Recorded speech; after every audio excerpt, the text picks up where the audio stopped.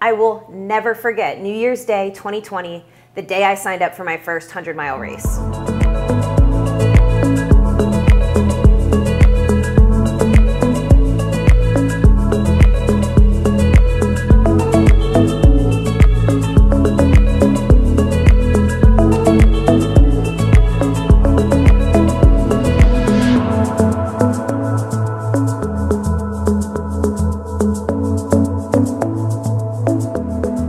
Guys, I'm Holly and welcome back to my YouTube channel. Today I bring you the video that I wish I had that day that I signed up for the race. I am going to cover everything you possibly could think of related to being ready for your first 100-mile run. I will cover all the physical aspects, all the mental aspects, tell you, are you ready to do this thing? Do you have the confidence, guts, the willpower to get through it? Are you physically capable of doing so? If you guys have watched my other 100-mile videos, you know how much work goes into preparing for a race this size. That being said though, it's absolutely possible to train for 100 miles and keep your real life going too. You don't need to sacrifice and put everything to the wayside in order to finish this thing. So much of it is mental. On that note, you guys, I do not want to scare you with the details I'll be sharing in this video. I'm just being real with you, and more than anything, I'm hoping to get you excited about how big of a challenge this is, because it means that's how rewarding it will feel to finish. The strength of the mind that is required to finish 100 miles is what I believe to be the great equalizer of this distance. You don't need to be a Boston qualifier to finish. You need to be someone who has grit, who can push through the absolute lowest of lows and not get too overly confident in the highest of highs. The longest I ever ran prior to 100 miles was 50 miles, and I did that twice, 2 different 50-mile races. So for anyone watching this who's already in that ultramarathon world, but curious if they're able to make that jump up to 100, definitely stick to the end of this video. My last section will be a side-by-side list of what was the most different between 50 and 100 miles, so you can really wrap your head around if you're ready to make the leap. We're gonna start here with how to know if you're physically ready to do 100 miles. But before that, I wanna remind you guys, I do have a Patreon channel now linked in the description. 2 new follow-along workouts for you every single month, 1 run, 1 strength. They're really good, no ads in there. And also in the top tier of the Patreon membership, you can have access to 2 live Q&As every single month. Ask me anything for 30 minutes. I cover any topic you want. It's been really fun so far, so highly encourage you guys to check that out. Now, physically getting ready, the biggest thing you need to do is test it out. You have to experience what it's like to move when you're really tired, really sore, and really in pain. For someone brand new to fitness who has it on their bucket list to run 100 miles in, say, the next 2 years, here's what I recommend. 4 races at least under your belt before attempting 100 miles. 2 of those can be marathon distance or shorter. 2 of those should definitely be in the ultramarathon department. 1 of those ultramarathon races should definitely be at least 50 miles, if not 100K, 62-ish miles. If you are a beginner and this is one of your major goals, I want to tell you right now to start conservatively with your training. Lose the weight at a rate that's safe for you, approved by your doctor, and don't come out too hot, because what happens then is you build habits that you can't hold on to. You want to build a sustainable system that's going to last you months and months without injury to get you all the way through those races and that longer distance to eventually get you to 100 miles. For those of you guys who already have a fitness routine, I'm going to break you into 2 categories. The first category will be those of you who work out but don't necessarily run. I want you guys to do at least 2 races before attempting 100 miles. One of the races should be at least marathon distance, the other should be at least 50 miles, as I said. What this will do is give you the groundwork, show you how to run train, how to run multiple times a week, still incorporating your other workouts and your strength training, the mobility of it all, keeping those injuries at bay as you work up to longer distance. This will teach you a lot about that. Additionally, having the practice on 2 different days of hydrating, fueling, working through cramps, the hot, the cold conditions, all that stuff comes up as different factors on race day, and until you've experienced it, you really can't prepare. The other category of you guys, you work out and you already distance run. As I said earlier in this video, just get at least 1 50-mile or more in before 100 miles. Again, that's a very different experience than even the marathon, showing you what you're going to experience as far as the highs and lows. 100 miles is going to be a lot more intense, but 50 miles will at least show you what it's like to be out there all day. I'm now gonna break down a list for you guys of what to physically expect during 100 miles. Again, I wish so badly that I had had a video that said all this stuff before I went and tried it, so here you go. First things first, you are gonna be experiencing pain like you've never experienced it before. I'm not talking about how bad something hurts, I'm talking about the fact that you're bringing that naggy, achy swelling with you every step of the way. It's going to get progressively a little bit worse till you're finished with the race. So a big part of the physicality of 100 miles is making the adjustments to get through anyway. That means taking that next step forward when you absolutely don't think you can. A lot of you guys are gonna deal with nausea, dizziness, not being able to stomach your food when you need to eat it. I really ran into this issue at mile 80, and I'm someone who never deals with gut issues ever. I simply didn't think I could swallow another bite of food. I was so upset in my stomach, so tired from being awake, everything jostling around, moving for so long that I just didn't feel like I could do it. And then I remembered, you cannot drive the car without gas in the tank, so you have to do it anyway. These will be things you experience, but you can get through it. You're also going to experience really swollen feet, really swollen ankles that feel super, super stiff. You're going to experience what that feels like in your shoes when the laces feel too tight that you have to continue to loosen them. Those daily chronic pains that we deal with that usually don't inhibit us from keeping on with our day, those get put under the magnifying glass during 100 miles. That little hip twinge, that big toe that throbs, at 2 in the afternoon every day, those things get blown up. Those are gonna feel way worse for way longer during 100 miles. Last thing I wanna say about physical discomfort, guys, is in the way of irregular bowel movements and dizziness or disorientation. These are real factors that come into play. This is because we're running for so long that eventually we will experience a little bit of dehydration, even when we're really on top of our water and electrolytes. When this happens, we can experience a little diarrhea or maybe going to the bathroom when we weren't expecting it. These things are very natural, they happen. A lot of times we lose some core control because we're so exhausted from moving. Expect that. On the dizziness disorientation side, you guys might be running in the middle of the night or the early morning for hours at a time with a headlamp. That means that little up down of the light could lead to a little dizziness or really not knowing where you are. So it's important to see that coming now. I know a lot of you guys are watching this right now like, okay, that was really negative and not inspiring and now we don't even want to sign up. Totally get it, but keep watching because here is the list of things I did to prepare myself to be physically ready to go against any of those factors that came in. I told you about them because they're real and they could come up, but it doesn't mean you're not strong enough to combat them and train against them to start. Now I'll share my perfect formula that I really have seen work for so many different distance races, especially the 100.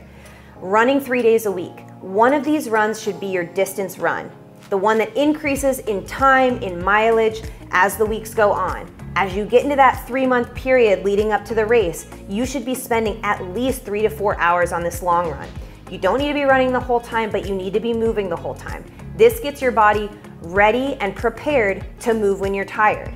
The other runs could be tempo, where you're working on speed, hills, where you're working on that endurance, that heavier breathing as you climb, getting some downhill work in. You could even throw a run in that's just for fun, just kind of to clear the mind. You also need to be getting in at least 2 strength workouts a week. I swear by this.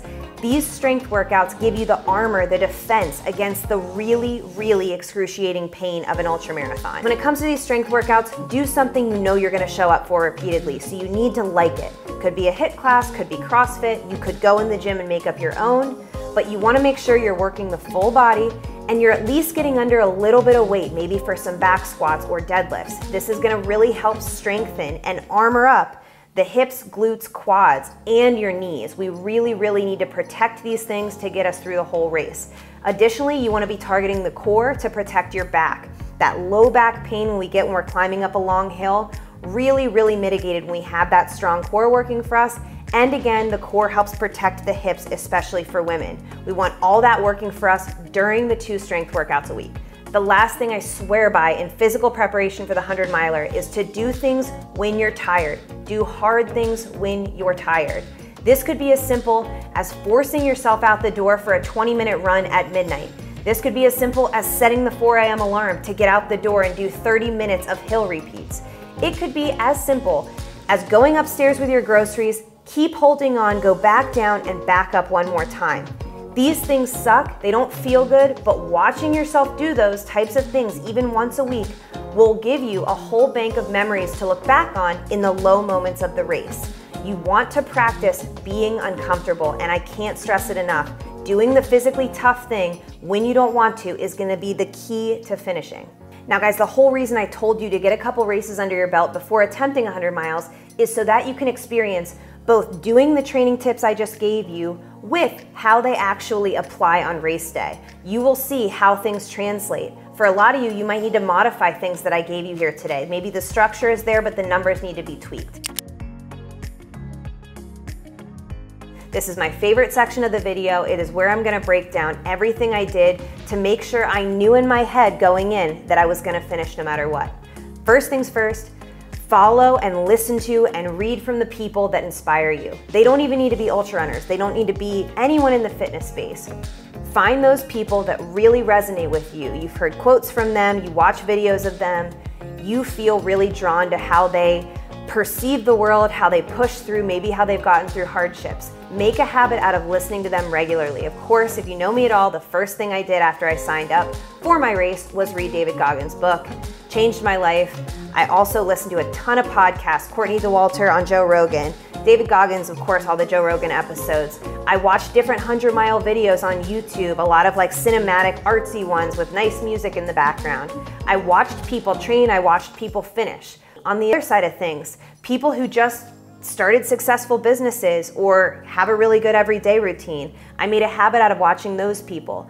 Find the things that really make you tick and really lean on them and make it a habit every single week to incorporate that content into your life. Use your training runs to practice thinking about other areas of your life, hardships, motivating things you're going through, the lows, the highs. Daydream about what it's gonna feel like to cross the finish line of 100 miles. Using all this deep thought mixed with your running itself will really prepare you for using that type of technique when things get hard on race day. Work on your confidence daily. Every single day, I want you to tell yourself out loud that you're going to finish 100 miles. It is amazing what you can do when you solidify for months on end that fact in your head, knowing you can lean on the fact that you do trust yourself to finish the race. The last thing I swear by on the mental side of preparation is strengthening the mind the way that you strengthen the body. Incorporate little moments into your week where you're twisting your mind to work a little bit harder for your body than it wants to. An example would be, you're doing a hill workout, you're halfway up the hill, you want to stop and walk so bad. The moment you're about to stop and walk, I want you to keep running, even if it's a jog for 10 more seconds. Those little moments added up, even a few per week, change the game. It teaches you you can do more than your body feels like it can, and that is going to be crucial. Now guys, I'm going to compare the 50-mile race with the 100-mile race. First things first, the planning and logistics of your 100-mile race really matter. Yes, things are going to hurt. Yes, you're going to be uncomfortable, but it's going to be made that much more enjoyable if you set yourself up to succeed. I used spreadsheets. I had so many lists of tips from people. I had everything organized with my pacers, with my crew. Everybody knew what the plan was. You want to know when you're going to be changing outfits, what shoes you're going to rotate between. Do you have good socks for all different weather environments if things might change throughout the day? Most important, if you are someone who experiences blisters or chafing, do you have a plan from the get-go? Really hard to come back from a bad blister. What you can do is put a foolproof plan in place from the beginning. Do you have tape that sticks? Do you have a way that you're going to prevent these things from happening? Make every effort possible to stick to your original plan. You've created this plan with a lot of research, a lot of effort, and it's up to you and the people working with you, your pacers and crew, to hold tight to it. When you get tired, you won't be making normal decisions. That's when you lean on them. Keep everything moving, because the second little details start to slip off, it all falls apart quick. Fatigue was another huge difference between the 50 and 100 miler. 100 miles, you are hallucinating at some points. You are completely sleep deprived at some points because you've been up for at least a day, a lot of you. That makes it harder on your mind to push forward. I noticed that in the 50-mile run, my longest one was about 12 and a half hours in Antelope Canyon. We were in like complete loose sand. I still was functioning during the normal daylight hours. In the 100 miler, as things hurt and they continue to hurt, but you're forcing yourself to keep stepping forward, you're also losing mental stamina with your fatigue. So that was the biggest thing I noticed there. I'd be so distraught and also not really have a lot to work with in my mind, but I'd have to keep moving. Whereas the 50 miler, I knew I was gonna get through it because I was a little sharper in the mind. And to reiterate, the nutrition mattered so much more as far as planning goes for the 100 miler. I could pretty much get through anything in the 250 milers I did. Again, I was working within the normal daylight hours. I ate what was at the aid stations along with my normal spring gels and my normal electrolyte intake. I ran into things in the 100 miler I never have before, being so exhausted, but so nauseous that I couldn't stomach another bite. I used chicken broth, I used Coke as ways to get past that, still get the calories in. Sometimes I had to lean on protein shakes, but the best advice I got leading up to that was that you should have different food groups and categories ready to go because you'll be wanting different things you won't really expect when you'll rotate those cravings or what you can actually stomach when you're tired. I can't stress this enough. Walk early, walk often. It really matters with the 100 mile run. You have no idea what's coming, especially after that halfway mark. So be so conservative in the beginning. It really matters when you're gonna be moving for a full day plus. I am so excited for anyone watching this, anyone considering signing up for 100 miles. It is easily the biggest highlight of my life to this point. I'm so excited for you guys. I'm happy to do a follow-up video if we need one. If you have any other things I didn't cover here, you are gonna learn so much about yourself on the 100 mile race day. I can't even tell you. You're gonna be scraping from all sides, getting creative with motivating yourself, pushing yourself forward when you don't wanna take another step. But I believe in you, I know you can do it. Have a great one, guys. I will see you in the next video.